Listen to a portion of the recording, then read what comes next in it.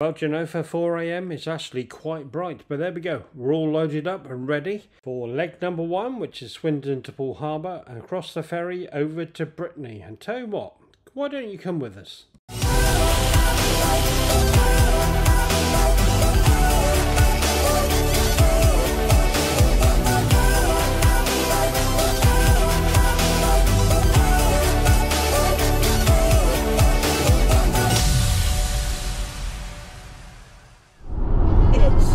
Just gone 5 o'clock in early July. It is. It's safe to say we're not awake yet, really. I am. Steve is, as usual, buzzing. It's our first trip in our new caravan. We're starting off on a long day, and the weather's a bit grim. Well, it's a bit grey, but it's alright. We're leaving on a ferry, next stop France. I don't know if the weather's going to be fab all day today, but hey, who cares? No work. Yeah, we'll make the most of it, obviously. So we're heading to Poole to get the ferry, and it's not a ferry we've taken before, is it? No. No. So all of that will be new. And I'll stop somewhere, stick the GoPro on, you can watch all that. Absolutely. First thoughts about driving this on the motorway and stuff with that on the back? Actually, it seems to be towing quite well, I have to say. So far so good. Yeah, so far so good. But then we've only come about 20 miles. Yeah, but yeah, once you get on the motorway you can see what it's like, and it seems to be quite nicely balanced, and this car's pulling it uphill without much of an issue, so that's good. We like that. Yeah. And even though there's only 2 of us, we still managed to fill the whole back up. Yeah, but paddleboards, and they do take up a lot of room. Yeah, it's all your stuff, Steve. It's not mine. A quick tour of the cab. That is the Garmin Tourer 3. For those of you new to that, that is a sat nav that you can put your trailer details in, so that it won't take you down roads you're not supposed to go. The large monitor there with the aerial on is for the camera, wireless camera, that's loaded on the back of the caravan, so I can see what's behind me, and particularly useful for overtaking and pulling back in. There's also a dash cam just out of view to the top of the screen there, and a rear facing GoPro, so we can actually shoot some stuff towards us like you saw at the beginning there. And just beyond the steering wheel there is the t/m/s monitor, which monitors the temperature and pressure of my tyres on the caravan. Anyway, enough of that. So as we approach Poole, as you can see, it rained. You actually just follow the little signs with a picture of a boat and the car, well actually I think it's got a truck inside it.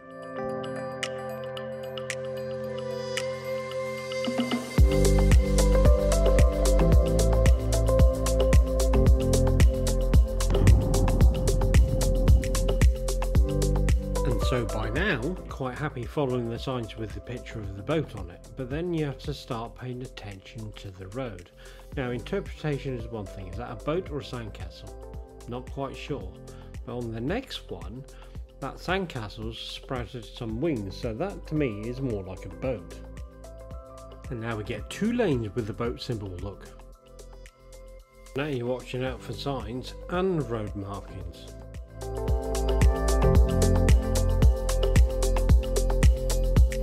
And that sandcastle with wings has definitely turned into an actual boat. And then quick as a flash, and it is a flash, you will see this one as you drive by, and if your passenger reads it alright, it says hang on, there's avoiding a low bridge to the right, and there, or you can go straight on. Well, that's clear as mud, isn't it? Doesn't even tell you the height. And you take the road to the right here to avoid the low bridge. But if you're not over 15 feet tall, you can carry on, as we do. Now we're very close, we just hang a left. Now, is this the first time that we actually see a road sign and a painting on the road? I think it might be actually.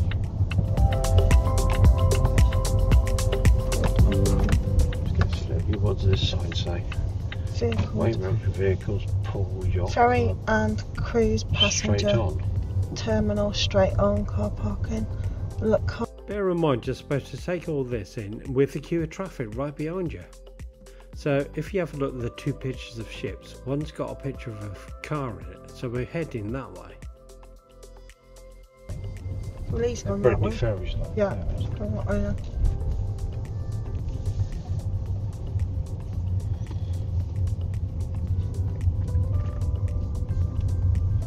That's why I end up in left here during the back of this queue now, do you? Yeah. Condor vehicle check-in though. Yeah, because we're not condor vehicles. No.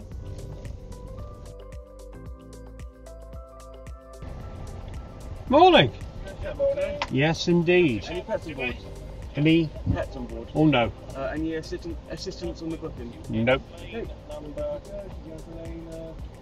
You even get road rage here. Quick, get past the guy with the caravan. Anyway, 13, all he did 14, was tell us 15. what lane. 17. Yeah, No, 17. no, we're straight. And after a quick comfort break, as we happen to have the amenities on board, and very soon it's our turn. And all we had to do to the nice young lady was present our passports, give her our name, and she confirmed everything back to us. And at this point we also get given another lane number. And we get beckoned through to what will be the security check. Now here they don't actually leave you an awful lot of room to negotiate this, but they actually do quite a thorough check of the underside of the car, ask you if you've isolated the gas, and actually go inside and check the inside of the caravan.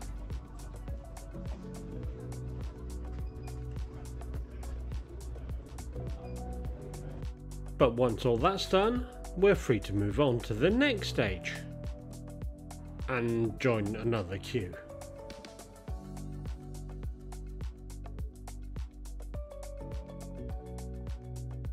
Now what they don't tell you is the two lanes just round this corner merging into one, so what was the point in that? Road rage persists yet again. But luckily this is the last one. The next stage is the ferry, and the guy in orange points where to go.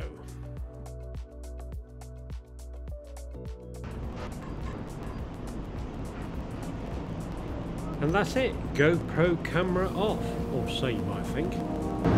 So don't forget to unplug your electrics. The ATC light, you'll notice, is on normally, but I've got this unhooked now, so. And the handbrake on, so I ain't going anywhere. If you don't, there's a very good chance you'll come back to a flat battery. Quite tight, but there is a Brucey bonus. There's the doors. I ain't far from the front. I'm not wearing food, am I? Not wearing my breakfast. Shut up. The food on here was fantastic, I have to say, very good. It's okay, but Steve's just taking a mickey because I had a few crumbs of croissant on my clothing. But all the way through that breakfast, there was these announcements about turning your car alarm off. And I forgot to do that this time, silly me. But in the menus of the Volvo, there's in your scroll all the way down to the bottom, there's a reduced alarm setting, so you have to do that. And it says in the manual for ferry crossings you should activate that mode, because that could also flatten your battery. But luckily I did remember to take the umbilical cord off the caravan, so it's quite funny because the ATC light is obviously bright green as it should be. So if you don't forget to take it off and unplug it, you're going to come back to a flat battery. And we have done that. Oh yeah, you would do that on here. It's 4 hours, isn't it? Yeah, we've done that after 2 hours. Yeah. Well, see, you don't realise we've been on the boat for bloody ages. We have, you know, that's Poole Harbour, like, it's huge. Well, second man, biggest harbour in the world. I think it's the second one after Sydney Harbour. Yeah. Look at it, big edge. Way over there. Yeah. And then we go past Millionaire's Row. Some really quite flash houses. Yeah. And then going out to sea. You taking photographs, sir?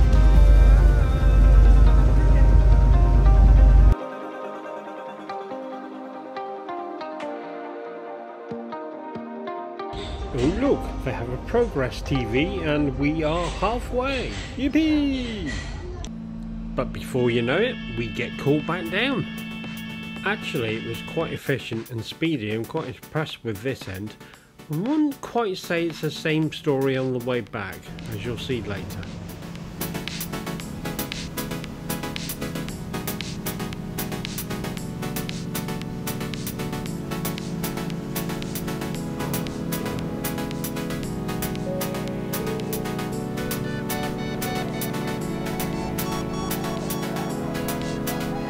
I wonder if that's battery related. And no need to get anxious on the way out. Everything is signposted, there's people there as well, and even in English it says way out. But if you don't understand salty and your French is not very good, a bit like mine. And now is the time to remember, you drive on the right. And first port of call is passport control. Bonjour.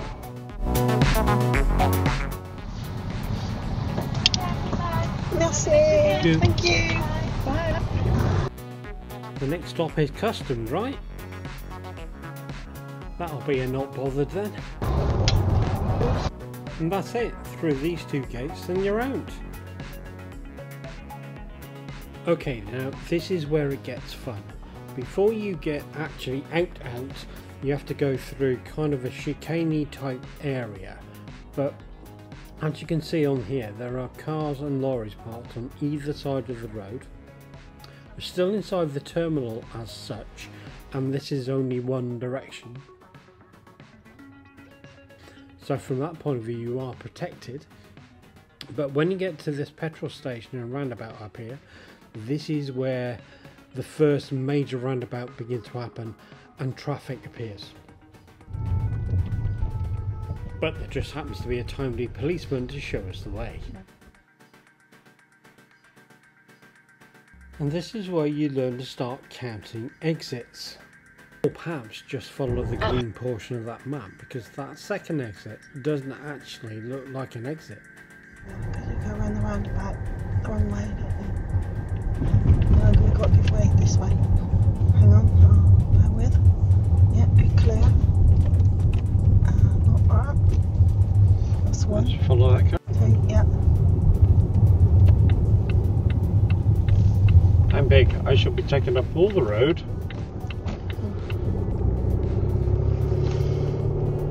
At the roundabout, take the first exit. Now, as you heard, we're not going straight on like everybody else is at the next roundabout. We're turning right, which will then take us further over to the Brittany area. But in order to get to the what they call an N road, which is like an A road, we've got to go through some towny type roads. So this will test out this 8-foot wideness of this caravan, but I'm expecting not a lot of traffic here. Ah yes, traffic lights. So we're just about to go around the corner and I'm going straight on, but there are traffic lights. Now on the right hand side here you can see one that there's one kind of window height, driver's side, and that's the one I should be looking at. And it doesn't go green, amber, red, it just goes red straight to green. Now also one of the bonuses about coming down straight to Cherbourg and over to Brittany area, there are no tolls to pay on any motorways, so that's good. And that's it, it's not very far. The next roundabout we turn right at. However, this is possibly one of the busiest roundabouts known to man, and you just sit there and wait and wait and wait. But I don't know if you spotted a decathlon sign. If you've not been in one, absolutely brilliant. Sports and outdoors all in one, and Fiona hates it. Now one other last thing to mention, you will see a sign just like this. Right at the very top we have a red road number, underneath that 2 green blue numbers as well. Your sat nav might be showing one of them, probably won't be showing any. It might not be showing all 3, but we do end up with multiple road numbers for the same road.